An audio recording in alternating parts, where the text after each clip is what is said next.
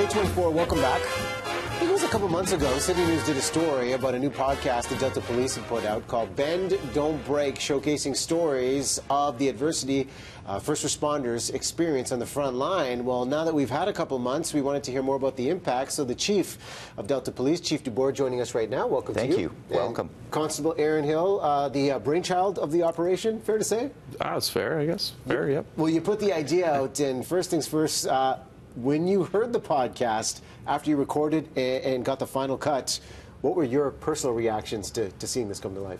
I suck as an interviewer. You know, I definitely, I mean, that's the truth. We're all our own biggest critics. It's true. You know, the story was really raw. It was very real. We really enjoyed the way it came out. But certainly, I know that I will never be challenging any of those great newscasters on the news radio shows that we hear. Well, the thing I appreciate is the long form. And Aaron, you were the first subject really opening up about the realities and challenges. And how has this really helped community, the personal responses you heard to sharing your story?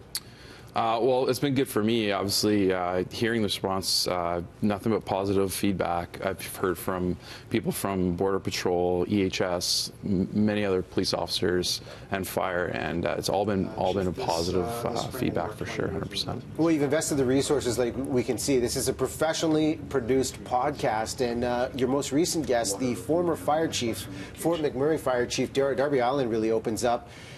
You get a full hour. And I think the thing that stood out from this chat was the split-second decisions you need to make on the front line. And oh my God.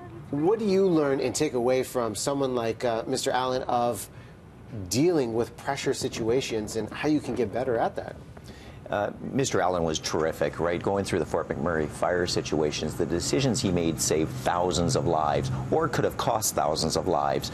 So to hear the decision-making process he went through and the struggles he went through personally after making those decisions was amazing, and it helps all of us to make better decisions as we go forward. And in those decisions, some of those surround mental health, and Constable Hill, I mean, he talks about the idea that the resources for mental health support are out there, but the challenge is convincing people sometimes they need to use them. So how do you do that in a productive way with people you work with? Yeah, I think that's the challenge that we talk about as first responders. We're kind of a pretty stoic group as people, and it's hard to get us to open up. And I think for me that was one of the big reasons for this project, is to get out there and show that there is lots of healing, getting out there and telling your story, and letting people know that they can do that as well. The stigma is incredible. Yeah. You know, that goes along with this. When you're a first responder, you're not supposed to have emotions. So reducing that stigma, allowing people to know that they can go out there and get help, it's actually revitalizing for them. I think that's an excellent point, because anytime I look at the sacrifices you make on the front line and then you go back to your regular life after your shift, I think, how do you block that out? And I think the realness that comes across is sometimes you can't.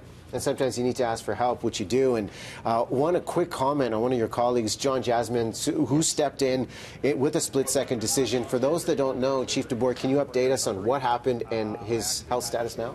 Absolutely. John's a hero. So John was at Immaculate Conception School in North Delta, picking up his children after school.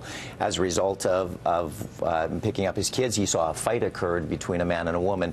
And during that fight, John decided that it was time for him to be able to step in, and made a heroic decision and actually did a barrel tackle on the person that was assaulting this woman. And as a result, I think he ultimately saved her life. So, but during that fight, he received 3 stab wounds, 1 in the upper chest and then 2 in the lower abdomen. That could have been very significant. But he's doing okay? He's going to have a full recovery? He's going to have a full recovery. John was out of the hospital in less than 72 hours, so we're very proud of him. No internal injuries at all, and certainly he's on the road to recovery and getting out and about. Excellent. Possible future guest for the podcast? Absolutely. With a story like that? 100%. Yes. We were joking that that's not the way to get on the podcast, certainly. That's dedication to the craft. Well, at least we know he's going to have a full recovery. Gentlemen, thank you for this. We're going to put details of the podcast on our Facebook page as well. Definitely worth the listen. Speaking of things worth the listen, after the break, we're going to update you on what is happening in Ottawa this